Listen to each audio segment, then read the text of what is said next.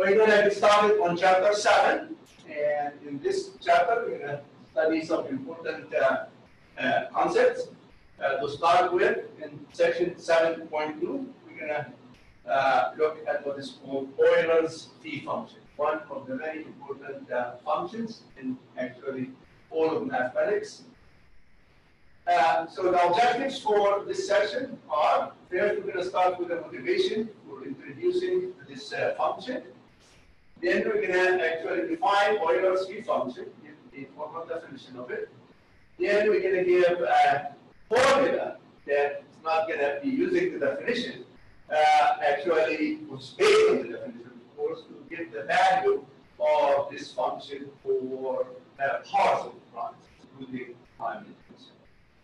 Then we're going to show that Euler's phi function is a multiplicative function. And then this allows us to find a general formula for the value of this function for any positive integer. And now we're going to, get across some other nice, proofs as well. All right, so let me get started with the motivation. We're going to go back to Euler's, Fermat's little theorem. Just remind you of the statement.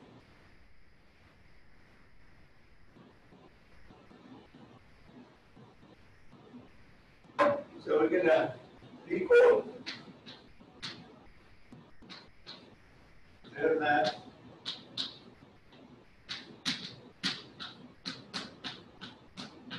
theorem. Euler says that if E is a prime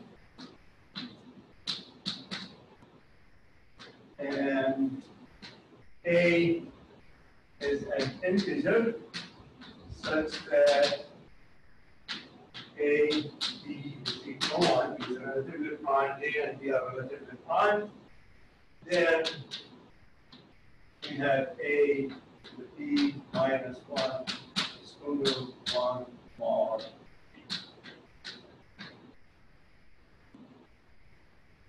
One may naturally ask the following question.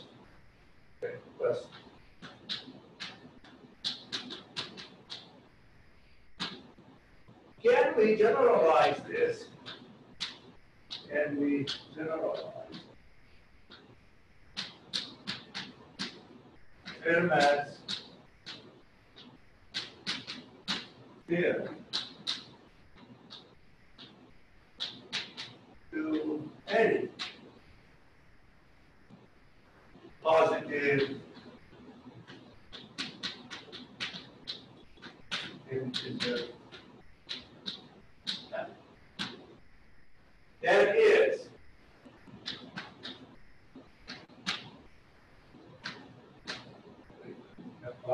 that is given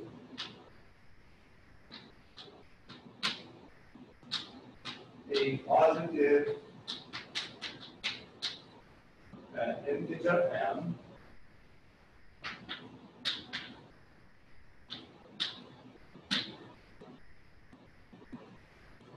and an integer A, does there exist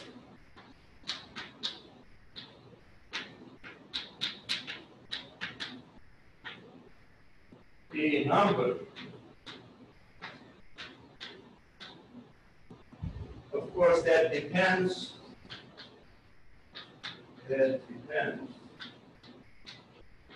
on m, like in the case of Fermat's theorem, right, it's p minus 1 related to p, that depends on m. Let's say f of m. Really, that's what it means, it depends. It's some sort of function in m, because there exists a number that depends on m, I'm going to put it this, such that a to the f of m is congruent to 1 mod m. So that's what we are proceeding to see if we could generalize Fermat's theorem in this sense. All right. The first thing we're going to see that in order for this congruence to actually hold, the integer a must be relatively prime to m. All right, as actually given in Fermat's little theorem, but we're going to prove actually this should be the case. Okay, so this is the first thing I'm going to show.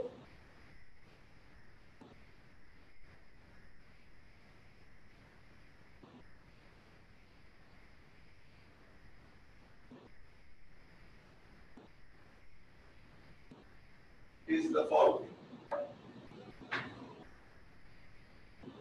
The congruence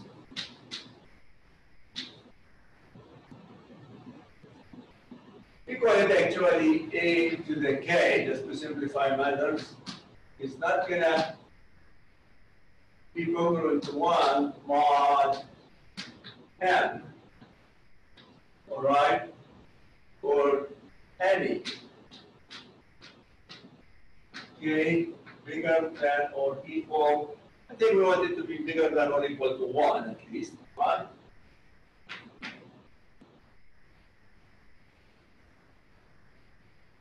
Unless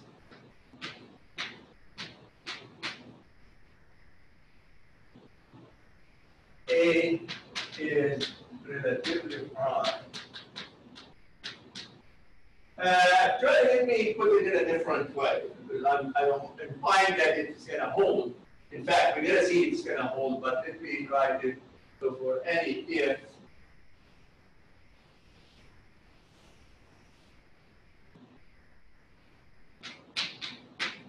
the greatest common divisor A in M is not equal to 1, means it's going to be bigger. All right? So we're going to prove this. So let's assume that B is the greatest common divisor of A M actually bigger than 1, and we have A to the K is congruent to 1 mod M for some K. So now we're going to do it by contradiction for some K bigger than or equal. All right. Now let's see what does this imply. So we have A to the K congruent to 1 mod M implies that M divides A to the K minus 1. And this in itself implies that AK minus 1 is equal to M multiplied by L for some integer.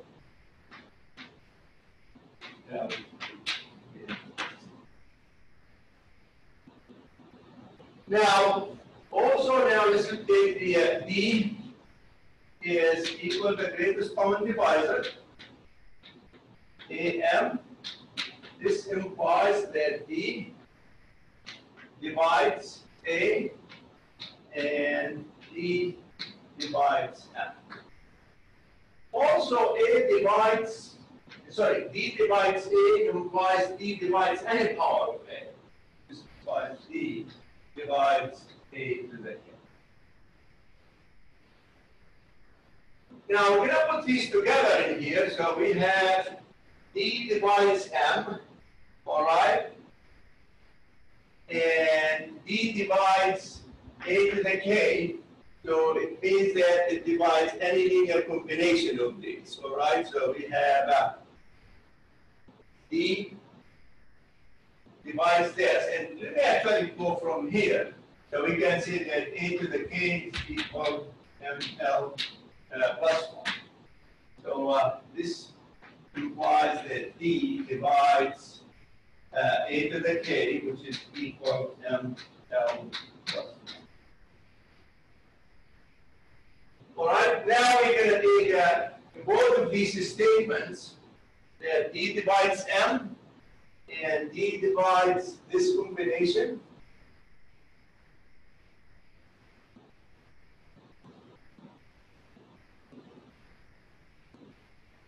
So we have D divides M, and D divides ML plus 1 implies D divides their combination. But all right. Actually, I want to take the combination with this one multiplied by L. All right. Because it divides this, so they're going to take the actual this one and the combination of this with L, which is equal to 1. Well, this is a contradiction because D divides 1 implies that D is less than or equal to 1, and this is a contradiction because we assume that D is bigger than 1. All right, so in other words, the only integers we have to take in consideration for the congruence to hold must be relatively prime to actually M. All right? Now, let's look at some clues, some examples to see if we could guess if the congruence actually would hold. All right, so I'm going to take 3 values of M. I'm going to start with M equals 6.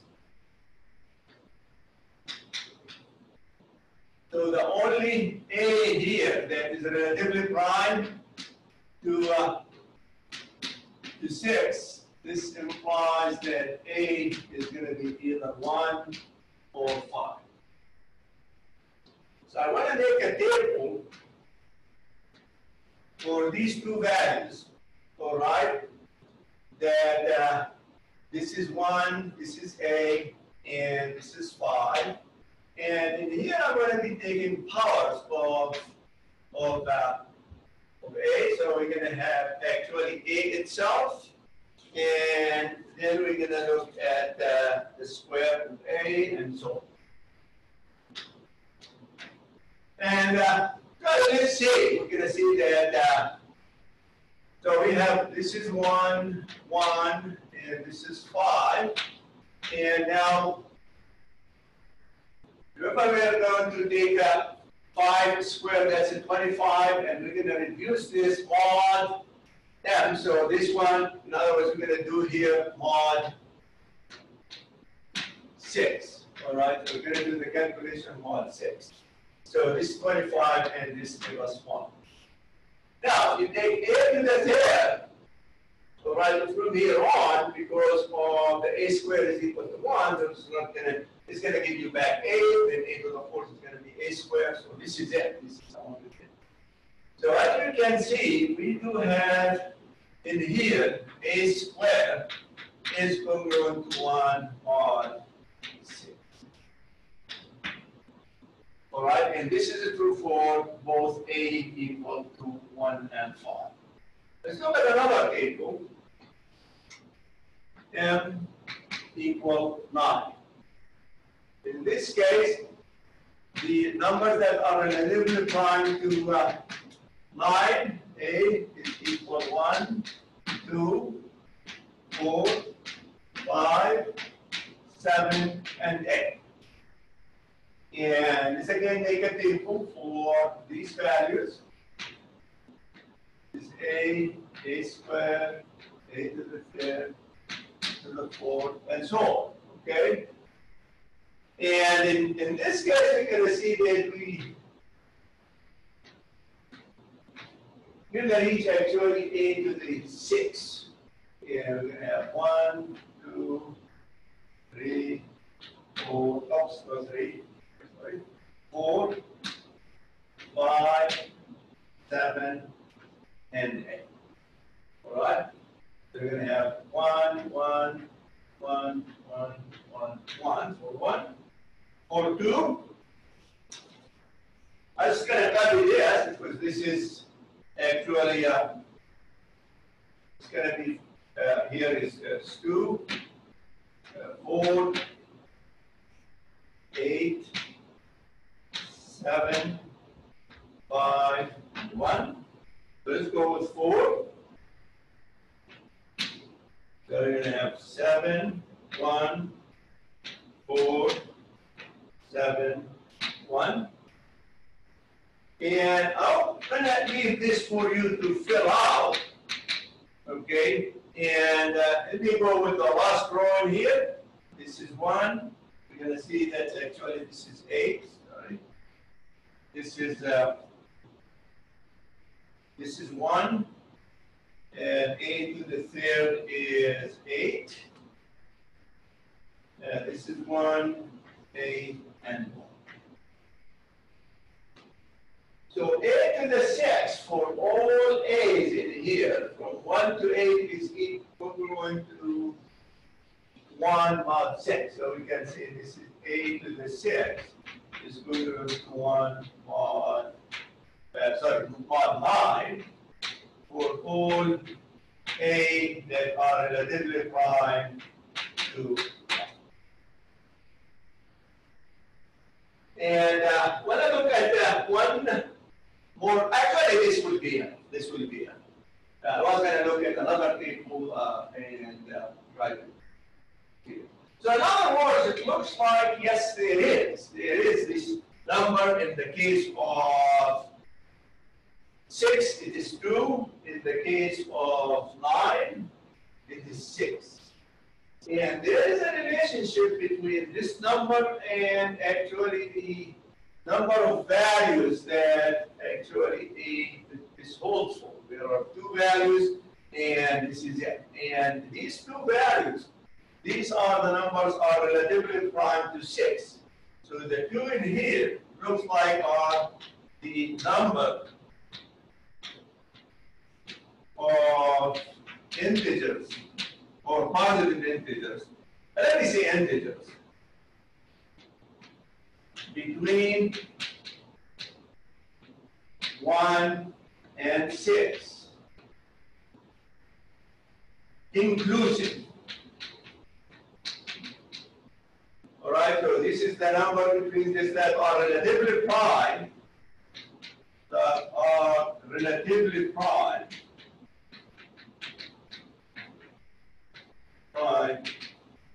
to 6.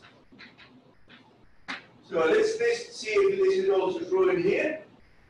So there are 6 numbers, and each one of these numbers is relatively prime to 9, and the exponent that we have in here is that 6.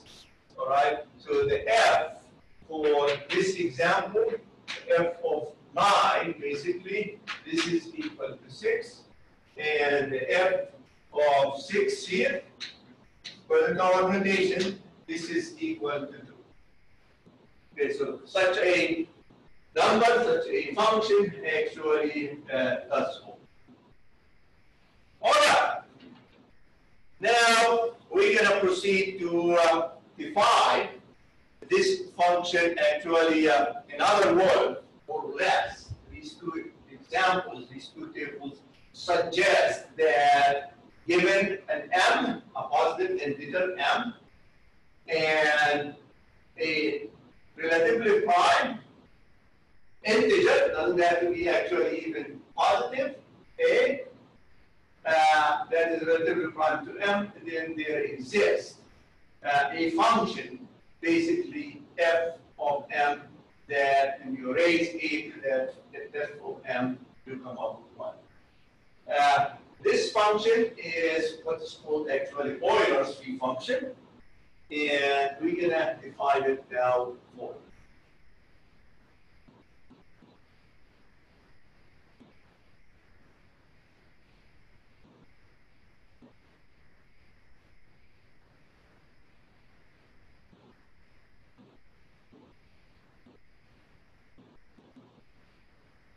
Here's the definition.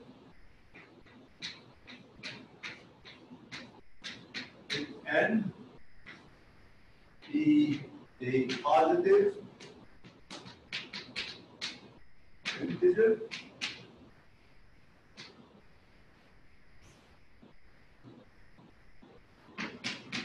The Euler's phi function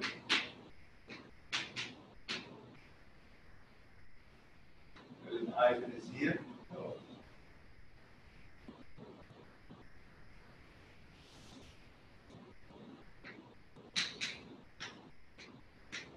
Euler's phi function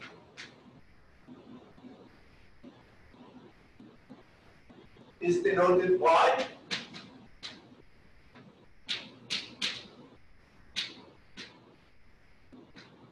P n, and is defined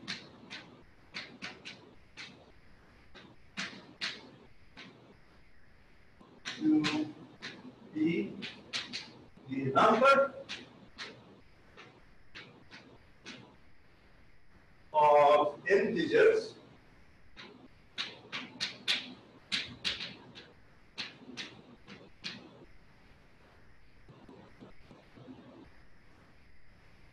actually it's a positive integer, so I would be the number of positive integers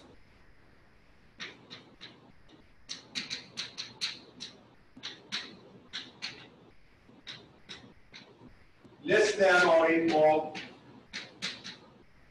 than or equal to n that are relative and are relatively prime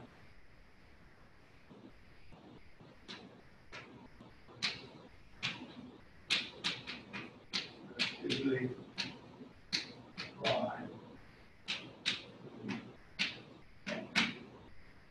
In other words, to put this one in the symbolic form, phi of n is the cardinality of the number, in this case equal to finite, the elements of this set. Then we say A, all right, such that 1 less than or equal A, less than or equal n, and greatest common divisor of A and n is equal. So the number of the elements in this set, okay, so this is A, as you see it is specified A and Z, plus they satisfy this condition. All right? Well, so let's say I look at a few values of phi. Phi of 1 is equal to 1, phi of 2. The numbers that are relatively prime to 2 is 1 and 2. Okay, so this is equal to 2. Phi over 3 is equal to phi of, sorry, this is 1, relatively prime to 2, only 1. 2 is not relatively prime. Phi of 4, we have 1 and the 3, so there's 2. And phi of 5 is equal to 4. And so on. And phi of 6, what we did, is equal to 2. So on. Phi of 10 is equal to 4. And so on. But first, you will notice that for the primes, phi of 2 is equal to 1, phi over 3 is equal to 2, that's 1 less than 3, phi of 5 is equal to 4, and phi of 7 is equal to 6, okay? So in fact, this is true for any prime. So here is the first property of the phi function. Its value for primes is given simply.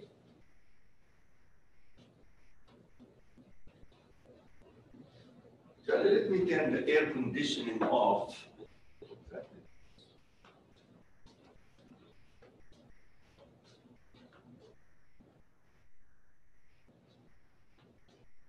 All right.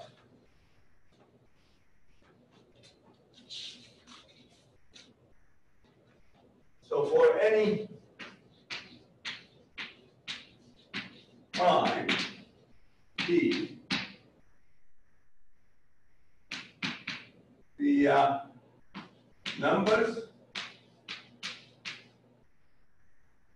less than or equal p that are relatively prime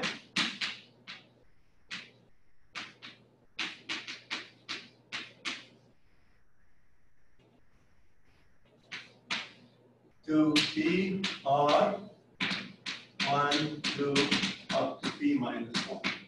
And this implies that phi of p is equal to p.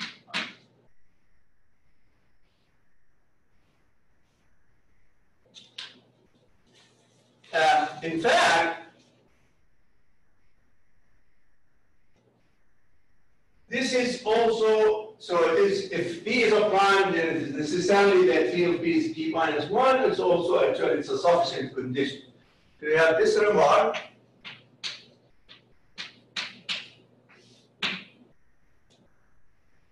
For any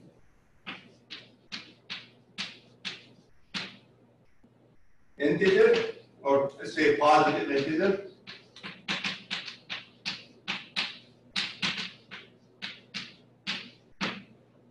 and p of n equal n minus 1 if and only if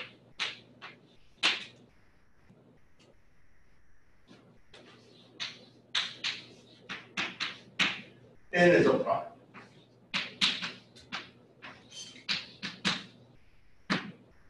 All right?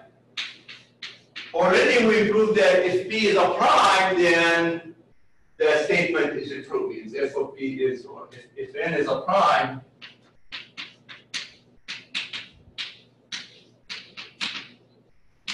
then we have shown above, actually the argument just above here, we have p of n is equal to n. Now let's have a look at the converse, okay? So in other words, we're going to do the converse. Conversely, assume that phi of n equals n minus 1, and we want to show that n is a prime. So n is a prime. Well, we're going to do it by contradiction. Assume it is not, and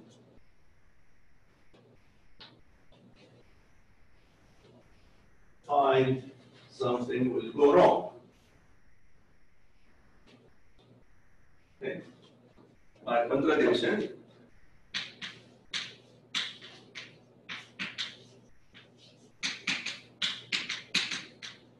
so we're going to assume that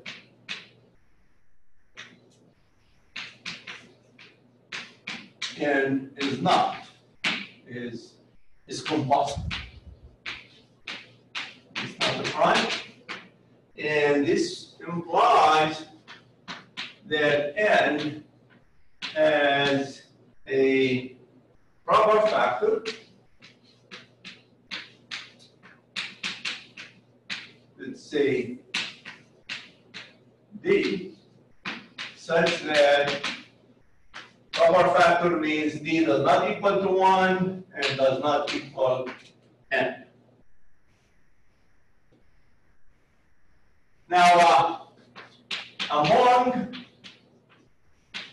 the integers that we're counting from them that are relatively prime to n, among the integers 1, 2, up to n,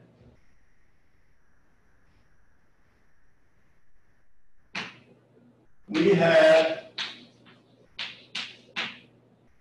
the greatest common divisor of d and n. This is actually is not equal to 1, since d divides n, and of course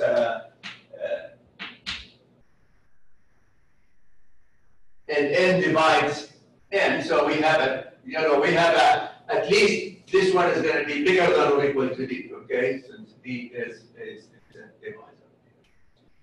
We also have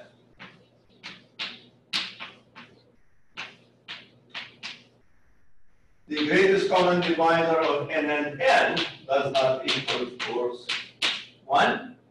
Okay, that's equal n, which means how many integers we can count or take out. So this implies that when we're going to do phi of n, this is going to be less than or equal to n minus 2.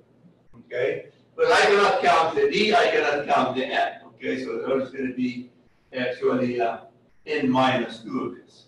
And this implies that phi of n, of course, is not equal to n minus 1, and this is a contradiction. Because we are assuming that phi of n is equal to n minus 1. All right, so this is if and only. So the only prime that actually does hold is means phi of n is equal to n minus 1 are the prime numbers. Now we're going to look at evaluating the Euler's phi function for powers over primes. So this is the first theorem we're going to prove.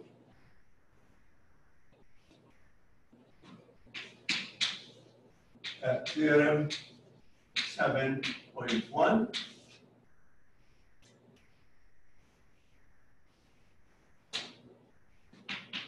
If P is a prime and K is an integer bigger than or equal to 1, then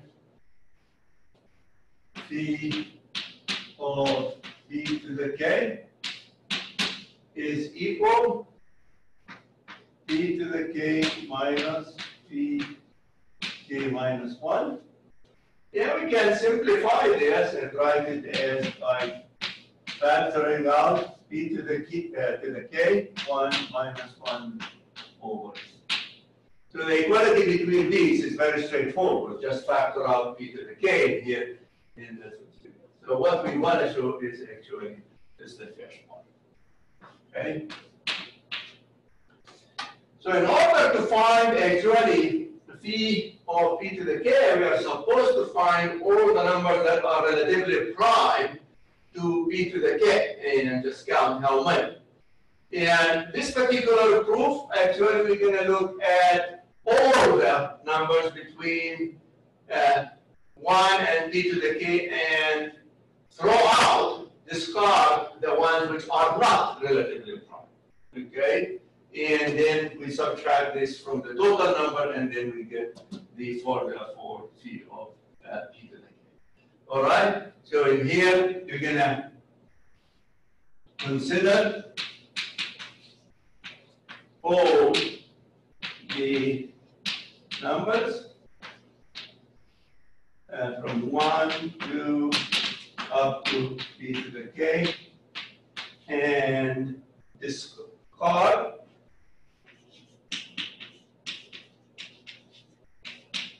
the ones that are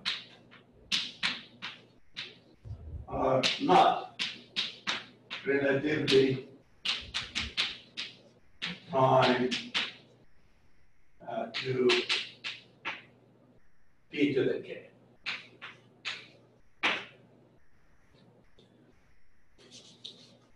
All right, so the question is, when a number, so here's the question we need to ask.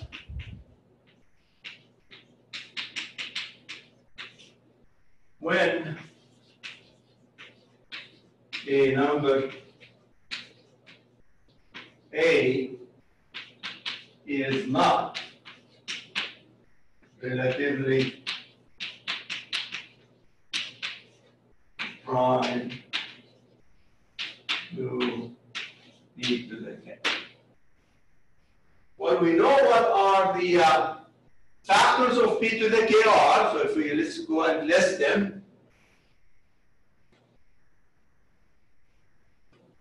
and okay, the only factors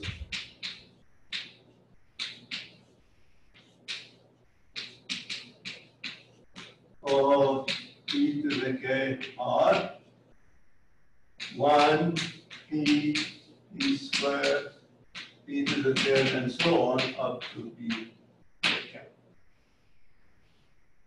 So what does this mean? This means that A is not relatively prime. So A for an integer, or A positive integer,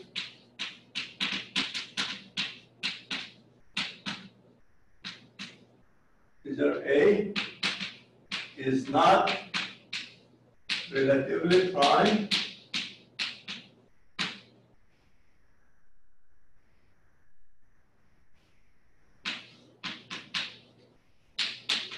to p to the k if actually p divides, if it contains a p. All right?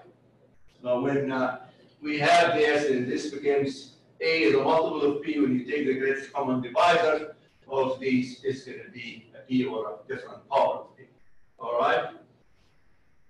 Now, so now the question is, among the, then let's actually write down what's phi of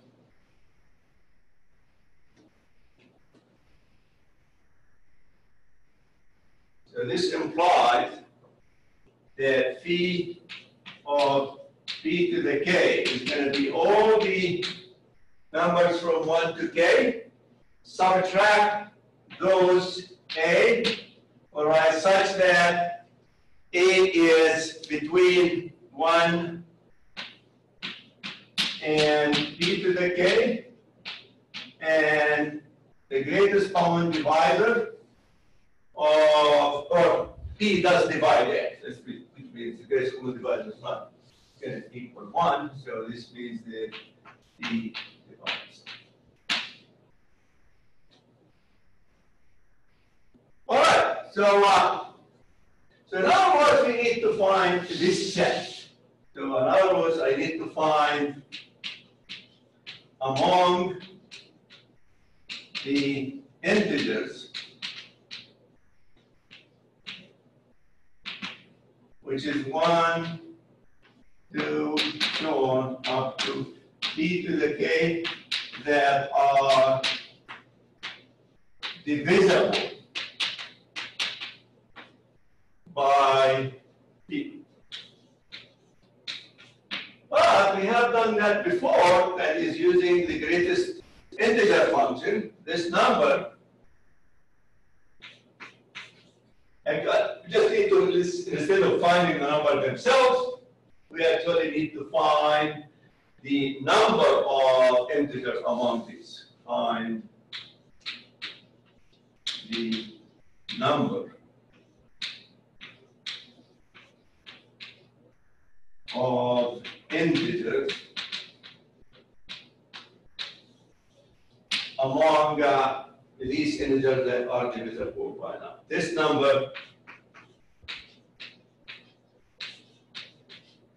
is the greatest integer function of p to the k divided by actually the number that we are seeking to be divisible by p. But this one is, of course, equal pk minus 1, and this is equal pk minus 1. All right? In fact, of course, you can write these integers, those integers that are multiples is going to be b, 2b, and so on. So you could write all of them up to p to the k. All right. With this means that, actually all the three functions I need to put how many, not this subtract the set, but how many in this set. All right, with this, then we have the count of this set in here, this is going to be pk minus 1. So therefore, we have phi of p to the k is equal to p to the k minus pk minus 1. All right. We move on to the next objective, and that is to show that Euler's phi function is multiplicative. To do that, we need first a lemma that will be needed inside the proof. So this is our next objective.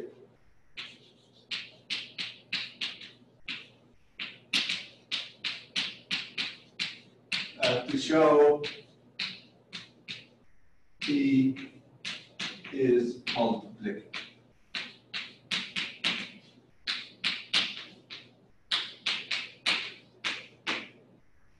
So we need first a lemma.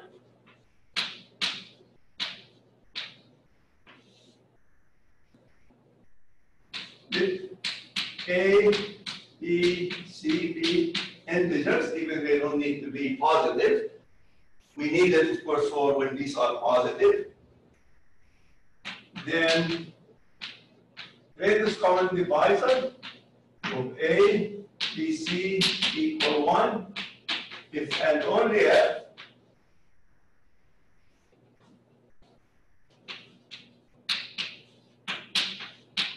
the greatest common divisor of A, B equal 1, and also this is equal to the greatest common divisor of A and C. Proof? Let's go this way. Let's assume that greatest common divisor of A, B, C is equal to 1. And let's take D to be the greatest common divisor of A. And by symmetry, we can repeat the same argument for AC, so I'm just going to do it for this and show that D is actually equal to 1. So from here, we know that D divides A and D divides B. Now, D divides B implies that B is equal dk for some integer k. Let me multiply both sides of this by C. So this implies we have BC is equal D times CK. And this implies that D divides BC. So we have now D divides A, and D divides BC, means D is a common divisor, all right? And this means that actually B is going to be dividing the greatest common divisor of A, B, C, which is equal to 1, and this implies that D must equal 1. All right? Similarly, we do the other one. Now, let me go the other way around in the proof. And assume that we have the two greatest common divisors equal to 1s. So we're going to go this way. We're going to assume that greatest common divisor AB equal 1 equal AC. We're going to use the Zutz identity, which says that AB equal 1 implies that I can express 1 as a combination of A and B, means there exists an X1 and a Y1 equal 1. And similarly for the AC, equal 1 implies that A x2 plus C y2 is equal to 1. Then we're going to multiply these together and obtain a combination of A and basically BC. All right, so we have here A x1 plus BY1 multiplied by A x2 plus BC y2 is going to be 1 times 1, which is 1. Now, when you FOIL this out, and you're going to rearrange it so that you would have an A, and every other term that it's going to be containing there. So you're going to have A x1, x2 plus C x1, y2 plus B y1, x2. And then you want the BC. And there's only one term, as that one is y1, y2. 1. So by the theorem, since we have a linear combination or a combination of the A and the BC is equal to 1, this implies that A BC equals 1. All right. The next we need to start doing the proof of phi is multiplicative. We state the theorem and go over the strategy of proving this theorem.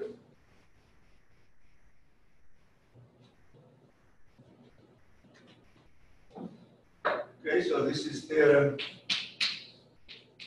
7.2. Euler's phi function is multiplicative.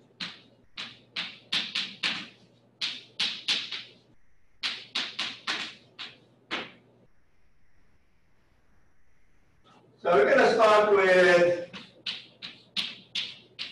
that M and N be two relatively prime positive integers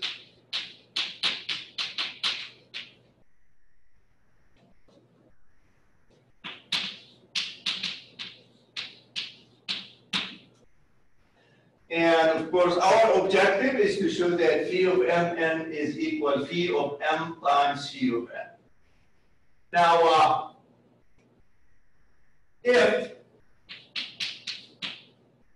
M is equal to 1, then phi of Mn is going to be phi of 1 times N, and this is the same as phi of N. Also, we know that phi of 1 is equal to 1, because this is equal to 1. So this one, in other words, is giving me phi of N times phi of N. Similarly,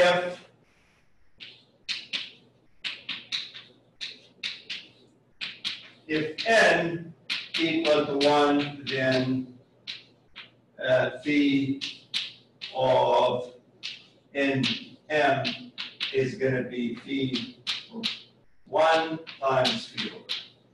Means the theorem is it actually does hold. So now, without loss of generality, we can assume that without loss of generality, we may assume that both M and N are strictly bigger than. So now what I'm going to actually assume this. Now we're going to take, we're supposed to take, among the integers from 1 to up to Mn, the one which are relatively prime to Mn. And that number will be the value of phi function. So now I want to go ahead and arrange those numbers in a form of a matrix or a table, rows and columns. Okay. So we're going to arrange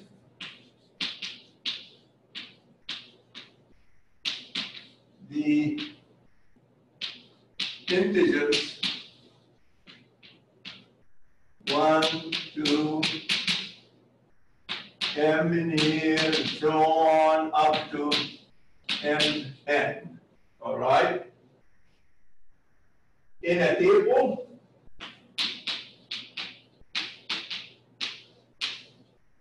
of this form.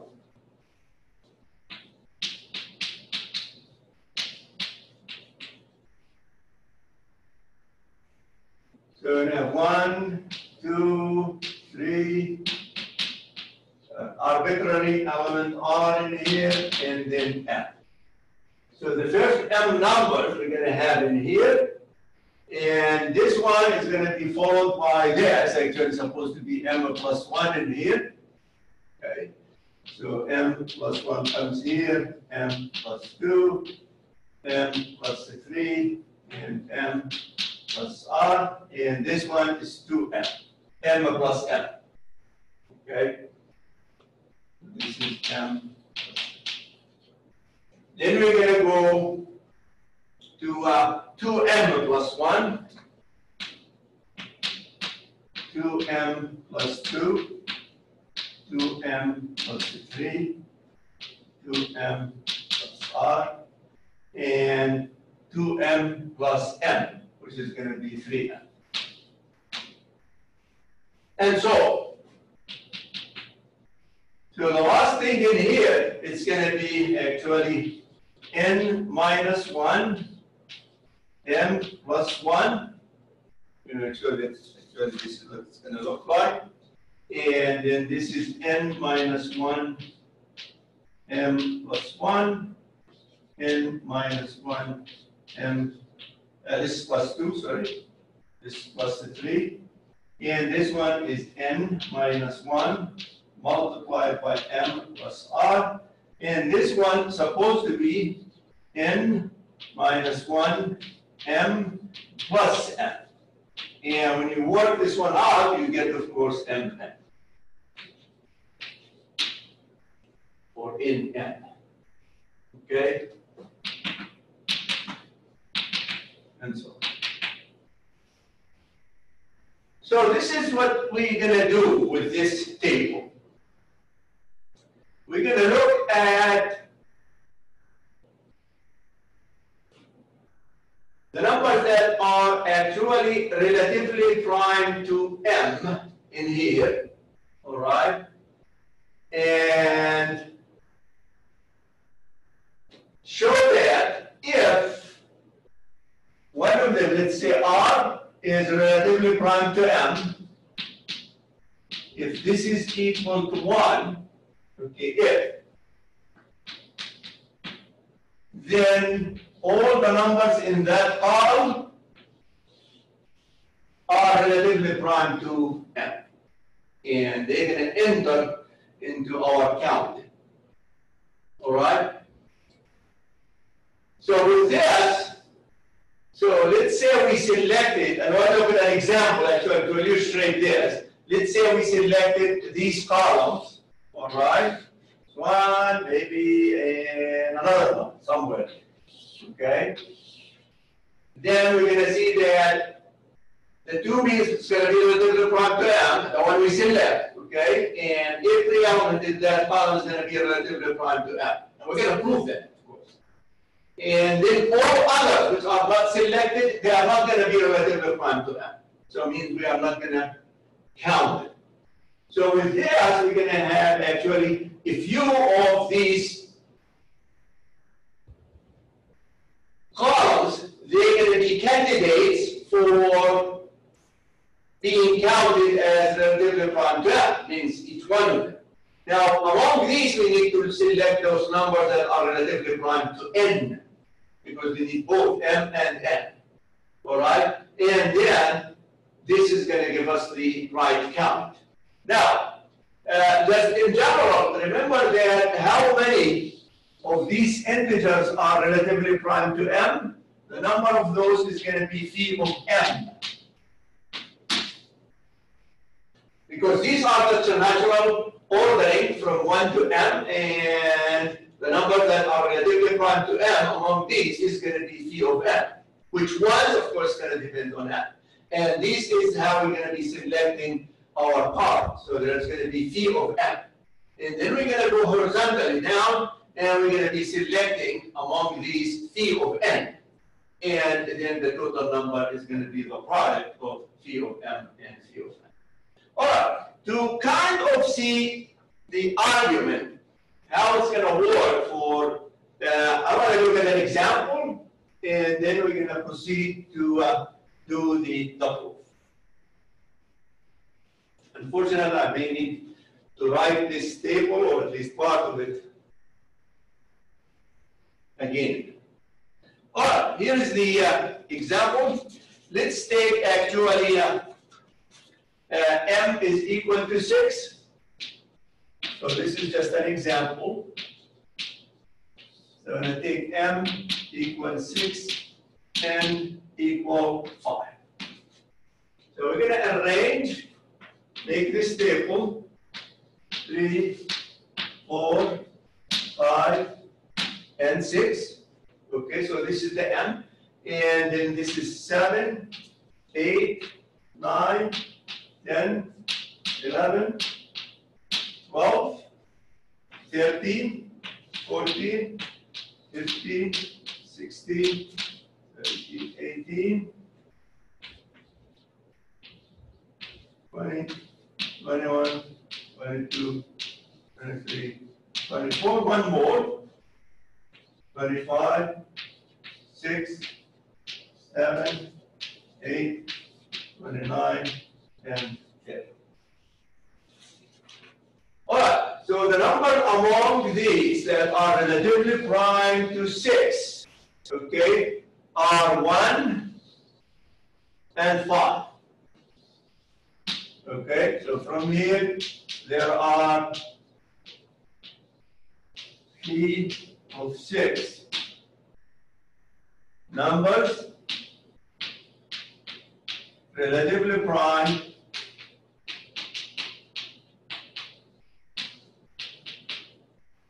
to 6, which is 1 and 5. All right? Now, I claim that all the numbers in this column are relatively prime to 6, which you can see 7 has nothing to do with 6, no prime factor, 13, 19, 25. And if you take the 5, it's the same. All these are relatively prime to 6, but all other columns, they are actually not relatively prime to 6. There's 2, 8, 14, all of them have a common factor with 6. So all of these we're going to delete. Because remember, we're going to count only the integers that are relatively prime to the product. And in order for that, they need to be relatively prime to both m and n. All right, m is the product. All right, now remove these, and now we have these two columns left.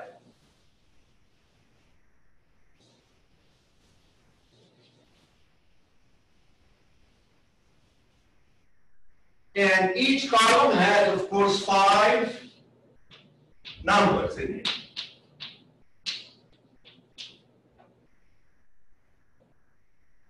Now, I claim that each one of these numbers is congruent to, all right, each one of these numbers, I want to say it in words in it.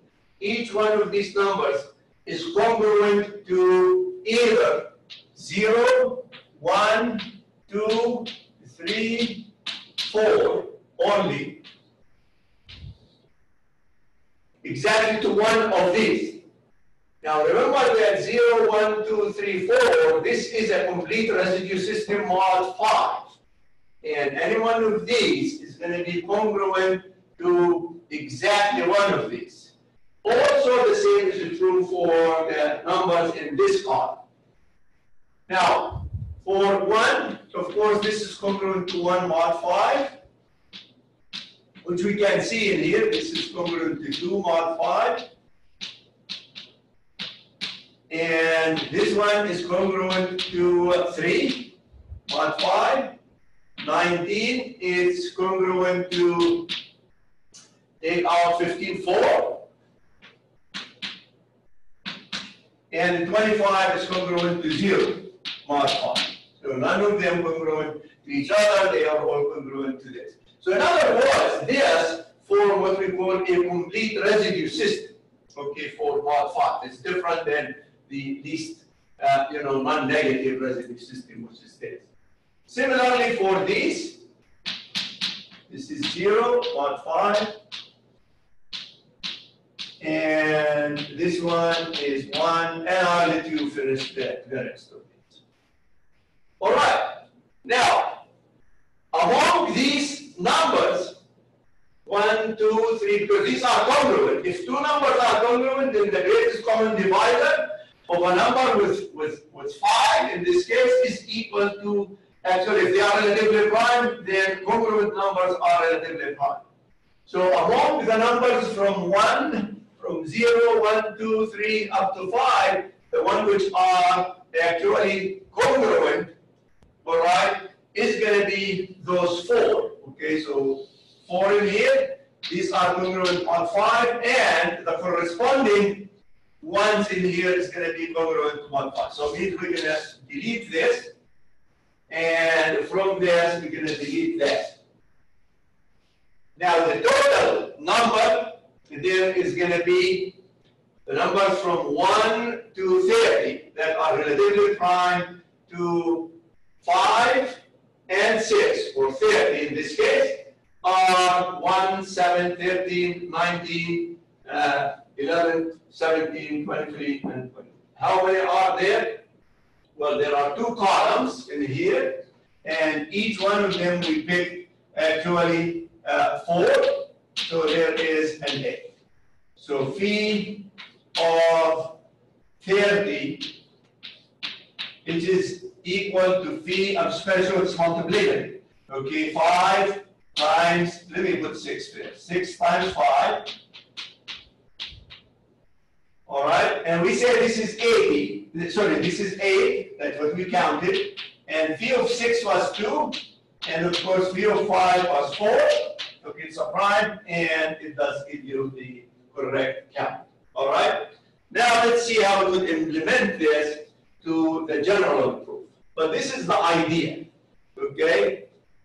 So the first thing I want to show is if an R from the top row or the heading of the columns, we're going to think about them in terms of columns, is relatively prime to M, then the whole column is relatively prime to M. Okay, so this is the first thing.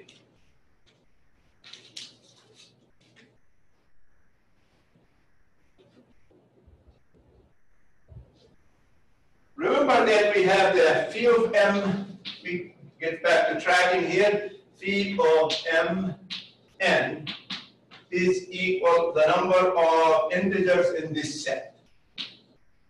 Okay, such that 1 less than or equal k less than or equal m n, and the greatest common divisor of k m n is equal to 1. So we're just going to count the numbers of this set. Now, by the lemma,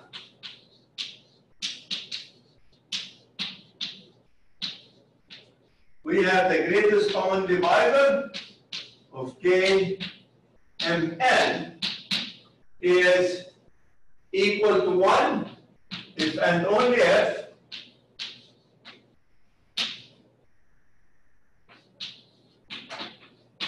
the greatest common divisor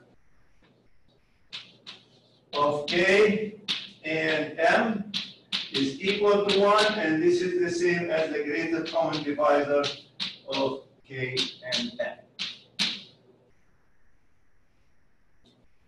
Now let's consider we're going to be using this idea, all right? So let's assume that we have the rth column. Let us consider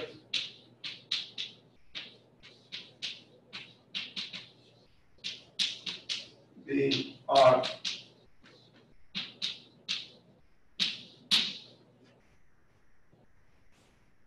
Each number in this column, all right? Each number in this column has this form, has the form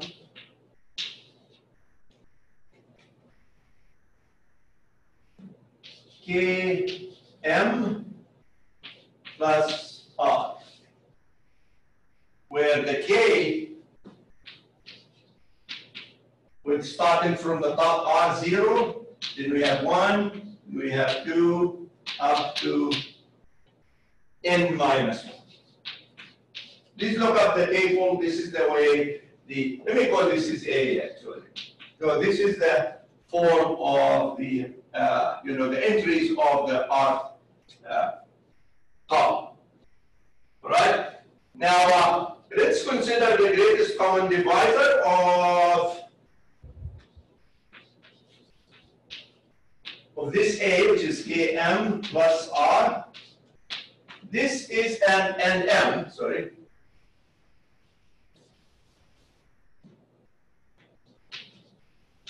So a combination of M with an integer R, and this is equal to, or this is similar to actually the what we call the division algorithm. So this is the same as the greatest common divisor of R and M. So this means that if the greatest common divisor of R and M is equal to 1, then this is true for all the elements in that column. We write this important implication.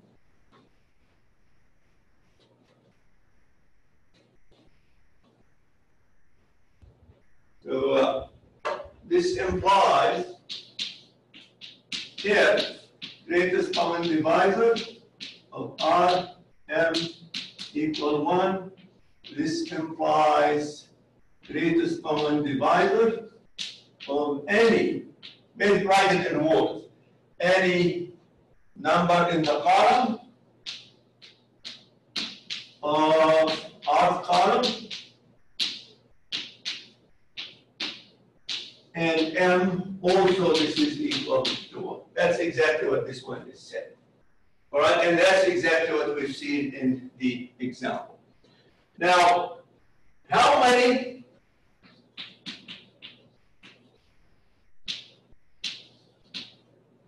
columns, how many numbers in the columns, or how many, let me see how I'm going to say this one.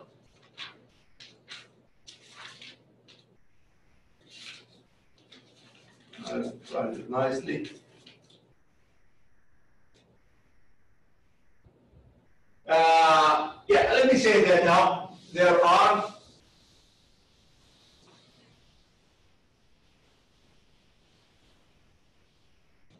so among the columns 1, 2, up to M, there are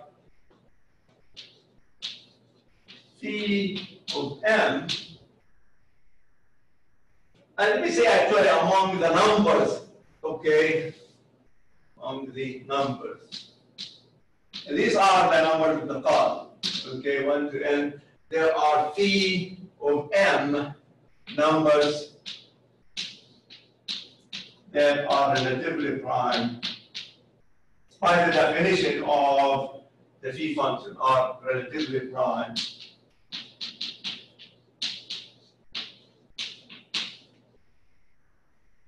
to M. So this means there are phi of M column that contains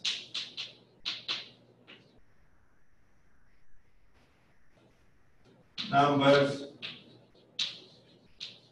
relatively prime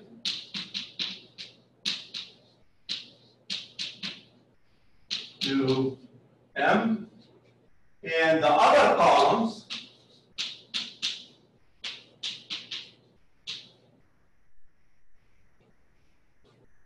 and the numbers in the other columns and the numbers in the other column are not.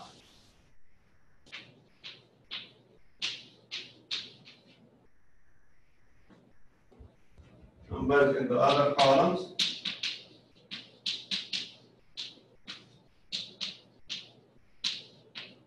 are not relatively prime to M.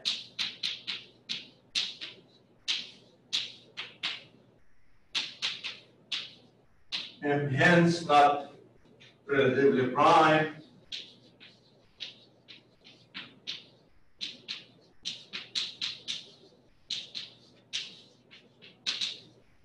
to Mn and need to be discarded. Okay, so we don't need these anymore.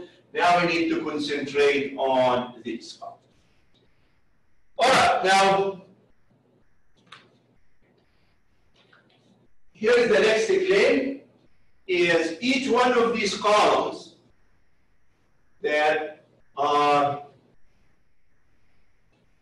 contains numbers that are relatively prime to M, okay? Each one of them contains phi of N, numbers that are relatively prime to N. So this is more or less the last step. So we have the next claim. We put this claim. Each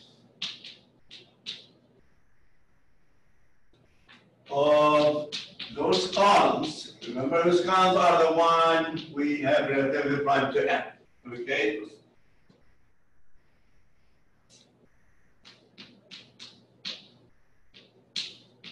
Has exactly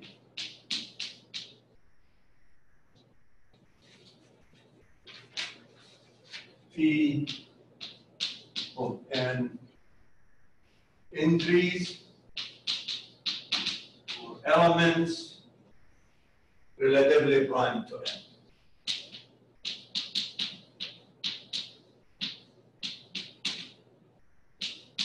To N.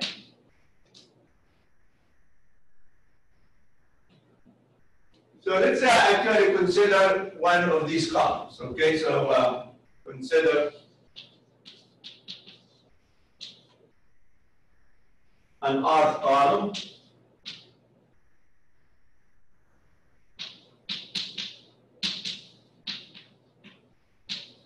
where greatest common divisor of R headed by R and M is equal to. Now, what are the entries in this column? Okay, the numbers in this column are R, M plus R,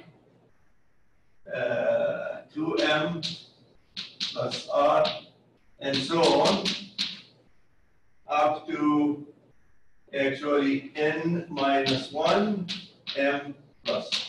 So this is the way. And in fact, this is an arithmetic progression, okay? With first term R and difference, the common difference is M. So you multiply it by multiples of M. I claim that there is no two integers in this list are congruent. Okay. So here's another plane. And say no two entries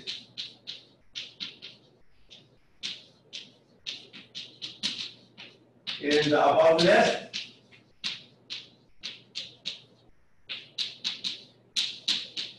are congruent mod n. Congruent mod n.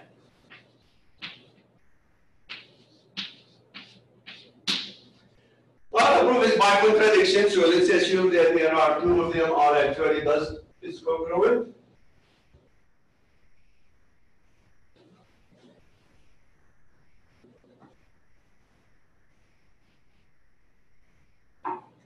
By contradiction.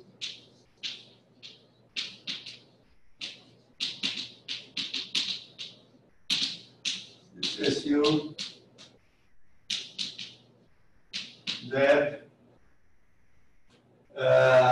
and the way this one is written is, as you see, it is a multiple of m plus r. So that r plus k m is congruent to r plus j m mod n, where k is less than j, all right, and both of these are bigger than or equal to 0. Actually, one of them could be 0, okay, to give us the r, and this one is, of course, less than n. Because it's less than or equal n minus 1, so it is less than n. All right, now in this congruence in here, I can simplify it. I can cancel out the r,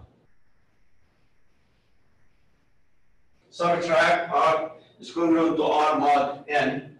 So from here, we conclude that km is congruent to jm mod n.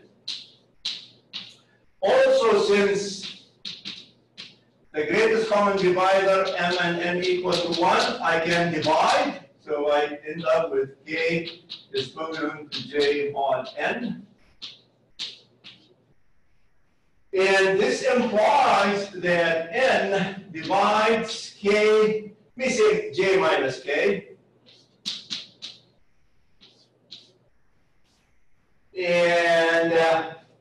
And this implies that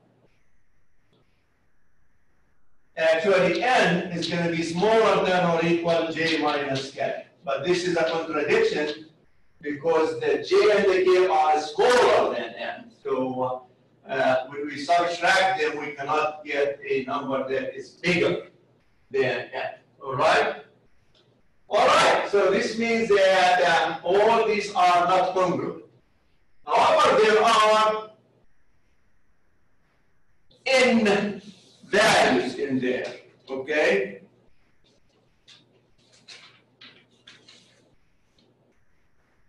So therefore, the conclusion here, the numbers in the R column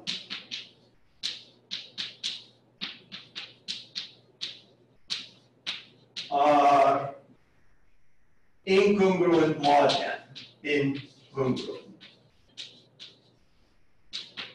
mod n.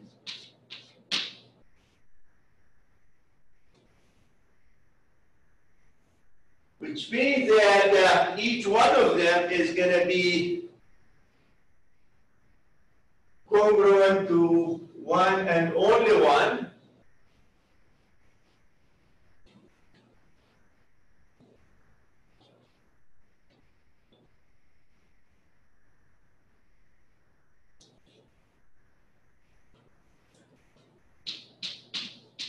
Hence, each number on the R column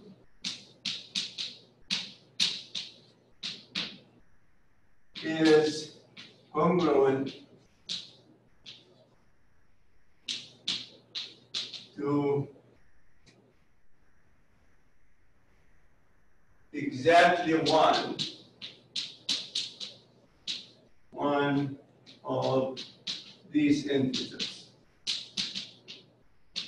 Integers 0, 1, up to n minus. One other thing is the following.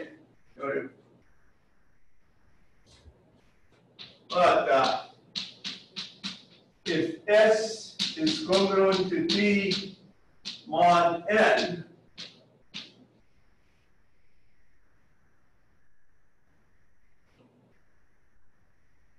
then greatest common divisor of S n equal 1 if and only if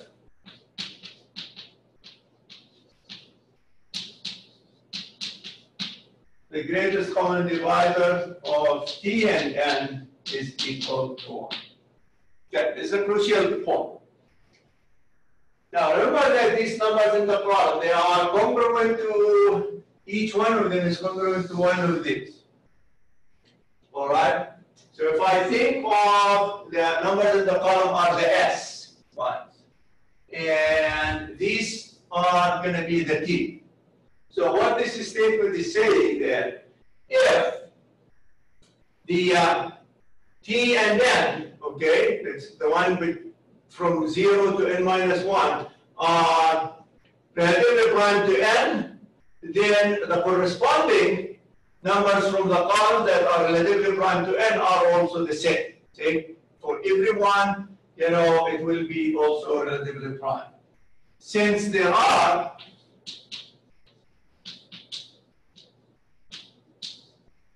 phi of n numbers among 0, 1, up to n minus 1 that are relatively prime,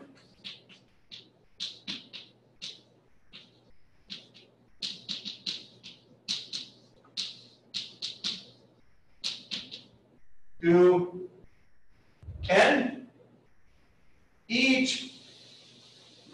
each column, the number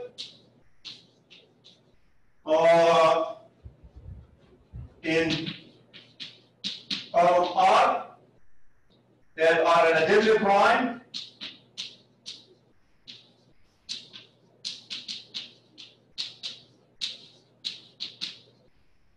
to n is also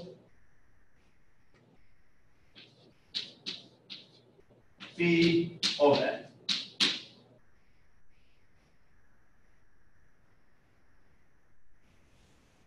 Now together then we have, this implies that we just put this last detail in here. So we have phi of m column, and in each column,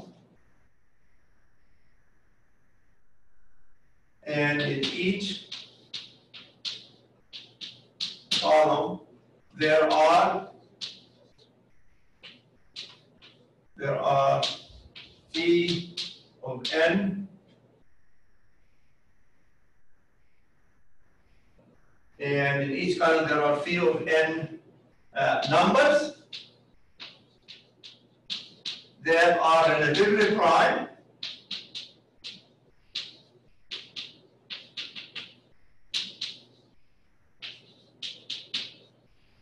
to m and n, all right? Because the columns are there more relatively prime to m, and the ones which in each are relatively prime to n. So this implies that phi of m n is the product of phi of m phi of n. All right? All right. Let me see here.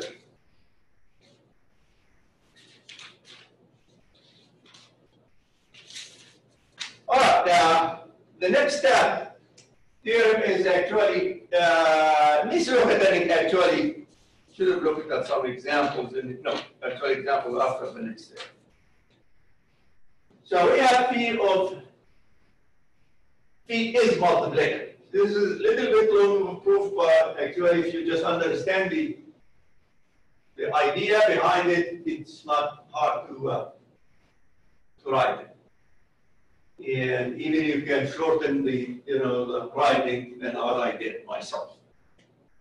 All right. Next theorem is we're going to apply these two theorems, which is evaluating. We know how to find the value of phi for any power of prime.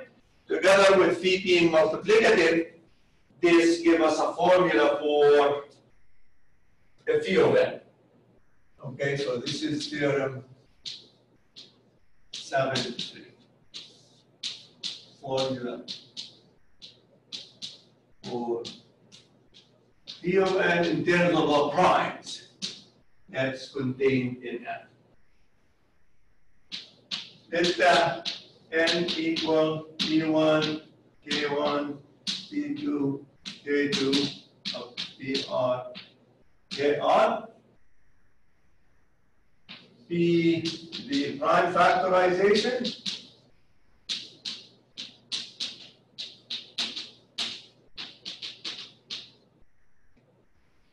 Of n.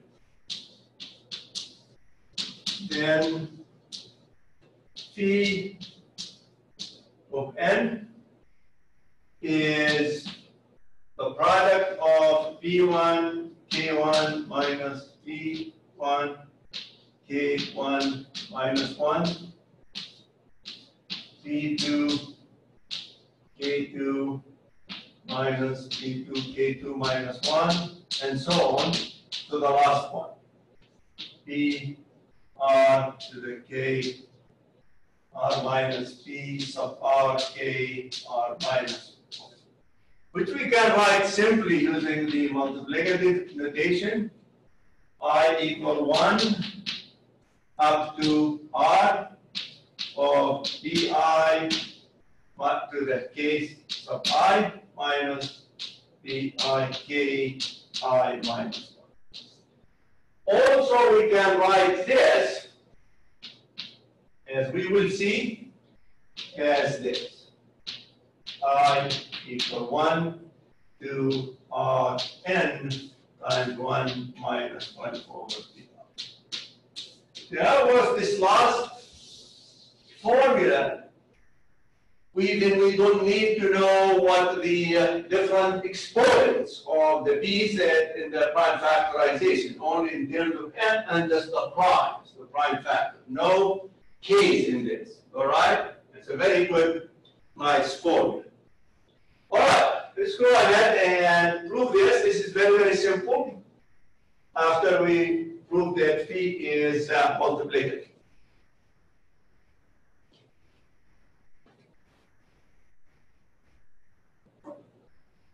We're going to start with this. Since phi is multiplicative,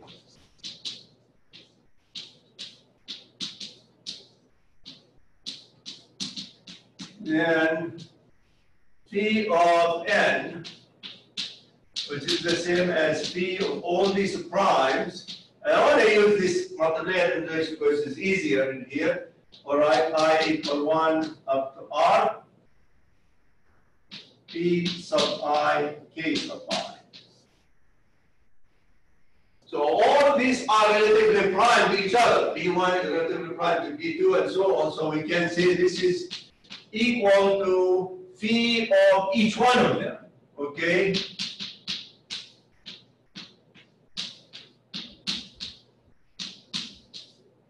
All right? So all these are relatively prime. And now we have a formula for phi of p sub I, k sub I. This is equal, I equal 1 to r, and this one is p, remember, I to the k I minus p I to the k I minus 1. So this is one form of the theorem. Also, we can do this, write this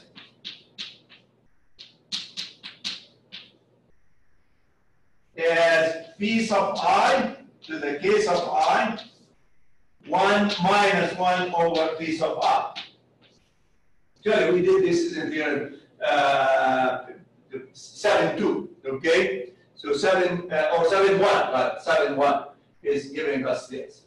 All right, and now this product I can write as two products. I equal 1 to r, d sub I, r sub I, k sub I. And then the product, I equal 1 to r of 1 minus 1 over pi. But the first product, this is n. So this is n. And then the product with 1 minus pi, 1 over pi. Let me write this one in here, actually. So this one in here is n, and then the other product, 1 minus 1 over pi. Very nice formula for this. Now, let's look at some examples.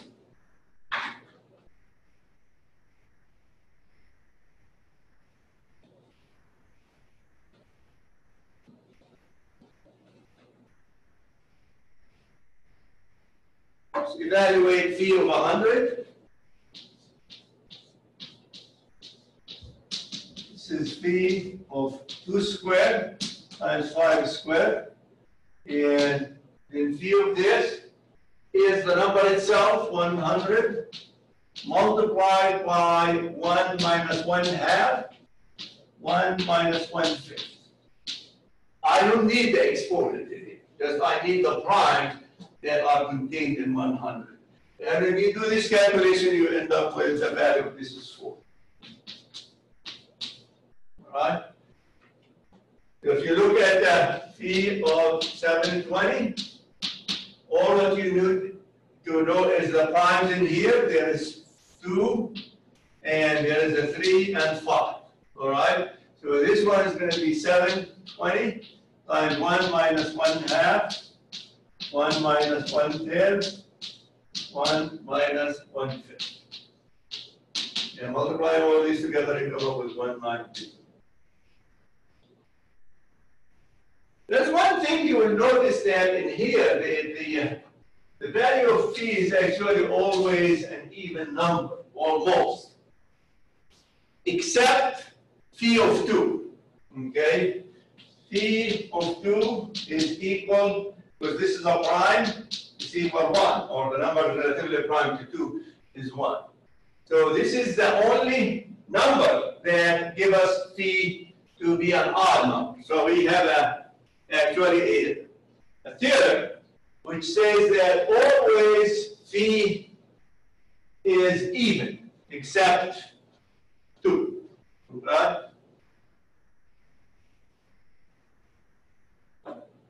And of course 1, that's another thing. Theorem 7-4. For every n bigger than 2, phi of n is even.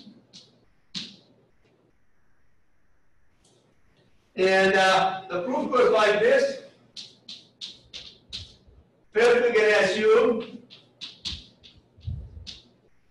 that n is a power of some entity, okay, power of 2. Some k bigger than actually or equal to 2. Right, so I want to be bigger than 2, so I need to go bigger than or equal to. Then this implies that phi of n is equal to phi 2 to the k. And by what we have in here, this is 2 to the k, 1 minus 1 half. All right? And this is equal to 2 to the k minus 1. Now, since k is bigger than or equal to 2, this implies that k minus 1 is bigger than or equal to 1, and this implies phi to the n which is 2 to the k minus 1, because this is bigger than or equal to 1 is e.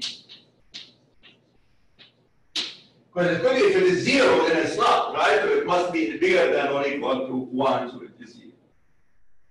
Now let's assume that n actually is not of this form.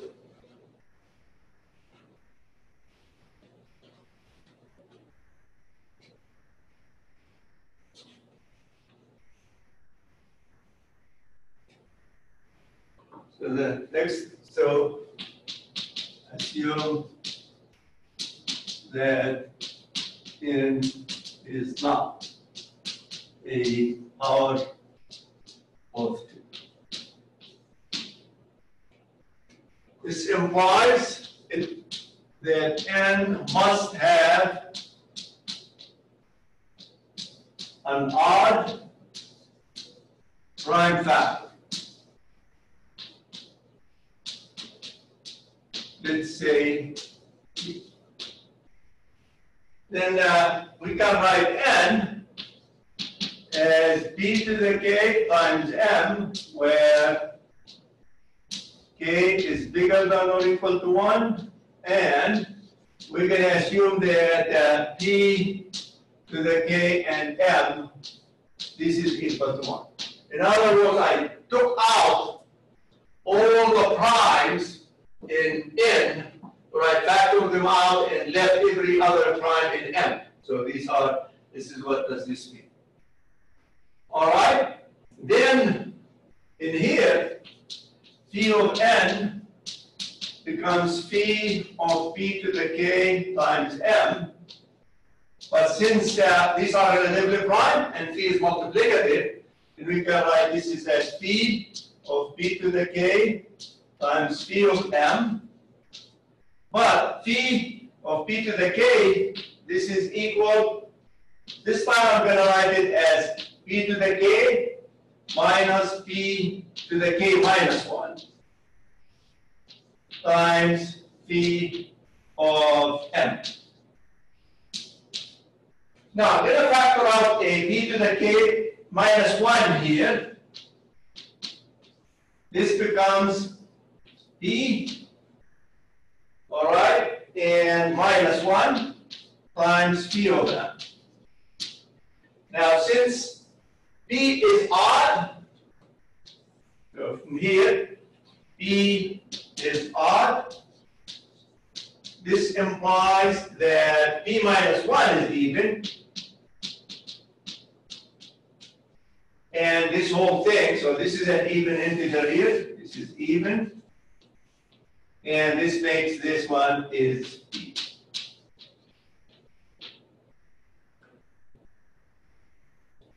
All right, so this proves that phi of n is in fact is even. Now, as a bonus, actually to this proof that phi of n is always even as far as n is bigger than 2. That we can show there are infinitely many primes.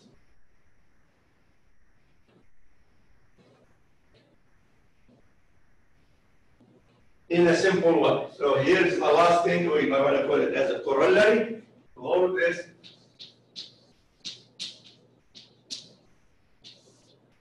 There are infinitely many primes.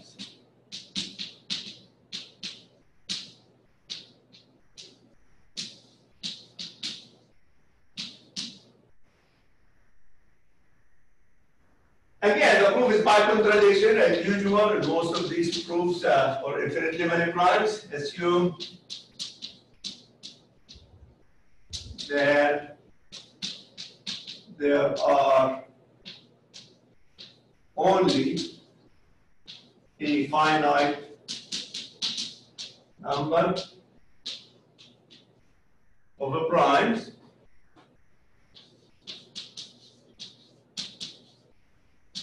let's say P1, P2, up to P sub r.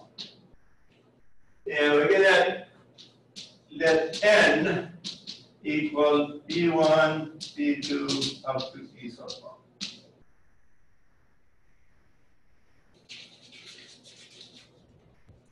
Now let's take a number A. Let A be an integer such that 1 less than A less than or equal to N.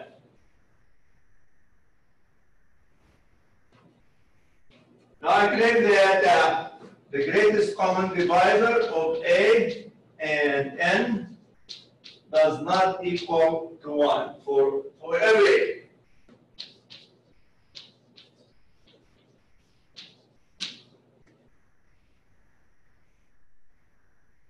And to do this, we know that by the fundamental theorem of arithmetic, okay, A must have a prime factorization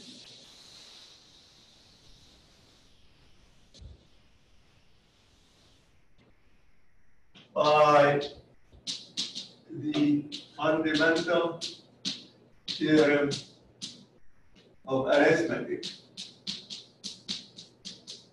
Remember, this does not depend on the number of primes. How many primes are there? Okay? A must have, it's either a prime or, okay, or a has a prime factor. So it's in general I could say this must have a prime factor. Let's say the Q. But because the only primes you are assumed are P1 to PR, this implies the Q is going to be one of them, or some I.